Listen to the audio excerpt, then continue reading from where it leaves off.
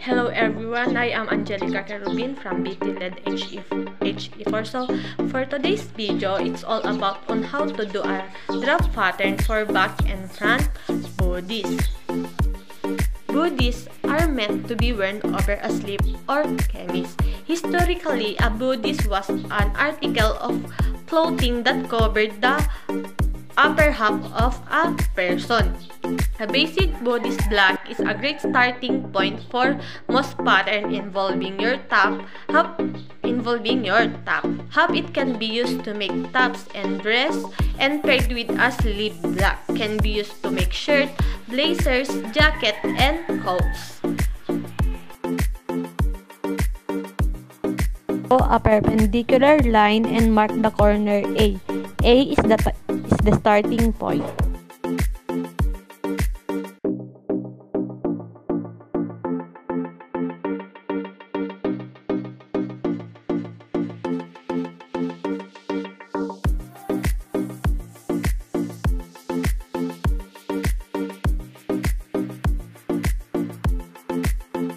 Point A to get point B, measure 3-inch neck depth downward. Point A to get point C, measure 5.5 inches downward. 5.5 inches is chest height. A to D, you need to get half of the armhole. Example, armhole is 16 inches divided by 2 is equal to 8 inches, and that is the point D.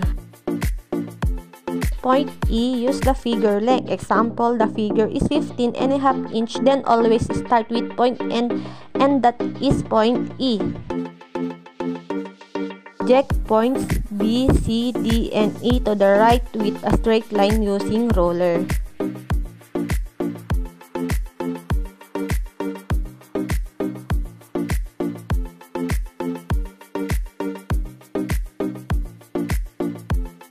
A to F, use 2.5 inches for neck width.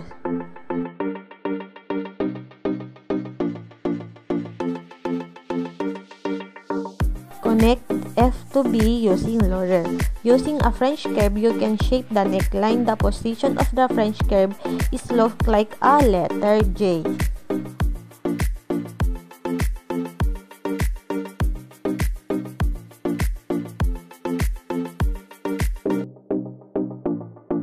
A to G, use half shoulder measurement. Example, the shoulder is 13 inches divided by 2, that is 6.5 inches. Point G, measure 1.5 inch downward, and that is point H. A straight line downward using a ruler. Connect F to H with a diagonal line using a ruler.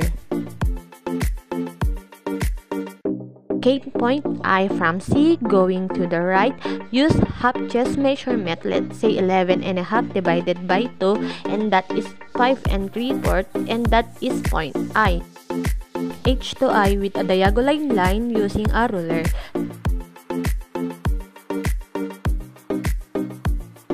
Point J, start in point D. In the bust measurement is 31 inch divided by 4, and that is 7 3/4, and add 1 each to the right, and that is point J. Shape the armhole using a French curve from point G to J. Is point K. Start in point E to the right waist measurement. If 25 inches divided by 4, that is 6.5 inches plus 1.5 inches for the dart, and that is point K. Connect J to K with a diagonal line using a ruler.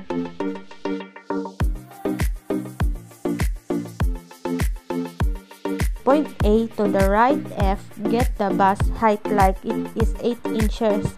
Measure it downward to get point L. Point M, start measuring from point E, use half bust distance. Distance is 7.5 divided by 2, that is 3 3/4, and that is point M. Point M to O, another 3/4.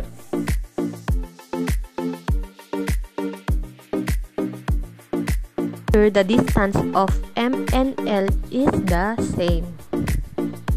L to M and L to N and L to 0 using roller.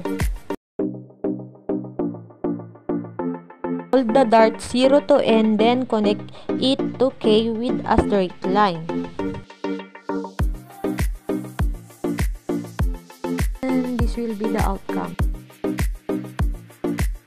You need another Manila paper and tracing paper.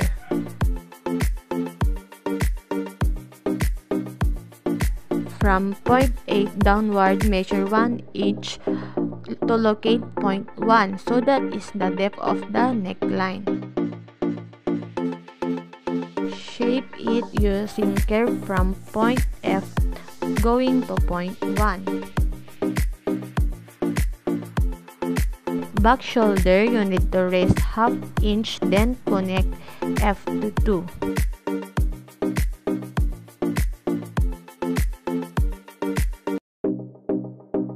Connect F to 2 with a diagonal line using the ruler.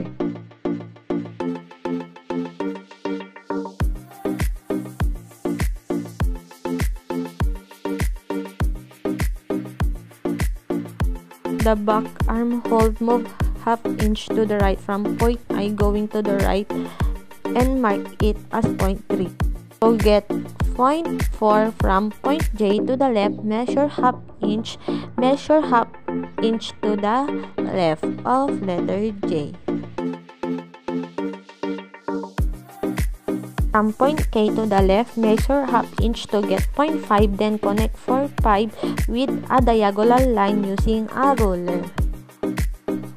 Shape the back armhole starting from point 2, passing to point 3, passing to point 4 using French curve.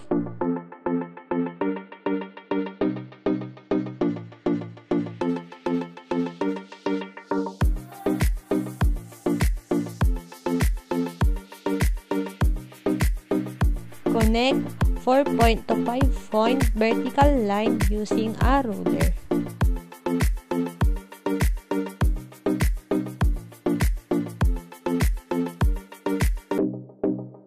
Now proceed to the dart of back bodies. Start to point L upward, measure 1 inch, that is 0.6. Then from M to the left, measure half inch, and that is 7, and 8 to the right, half inch, that is 0.8. Connect 0.6 to M and then 0.6 to 7 and 0.6 to 8 with a diagonal line using a ruler.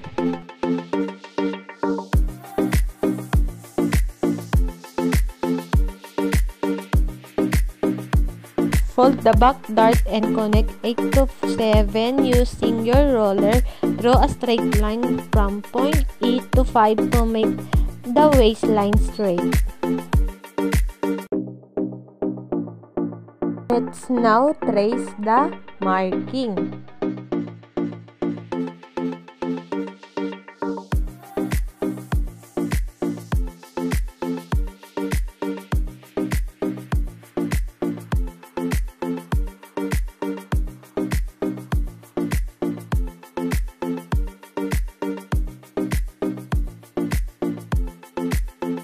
Transfer the lines of back bodies. You just trace it again.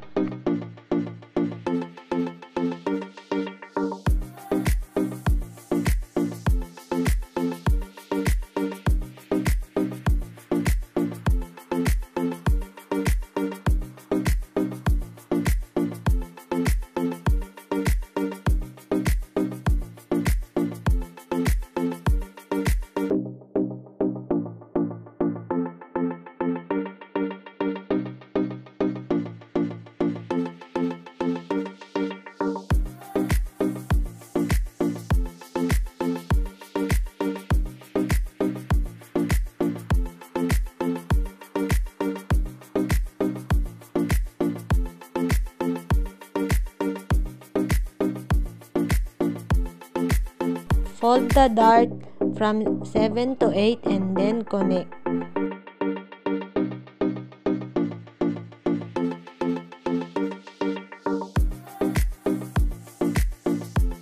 This is the front and back bodies. Materials needed: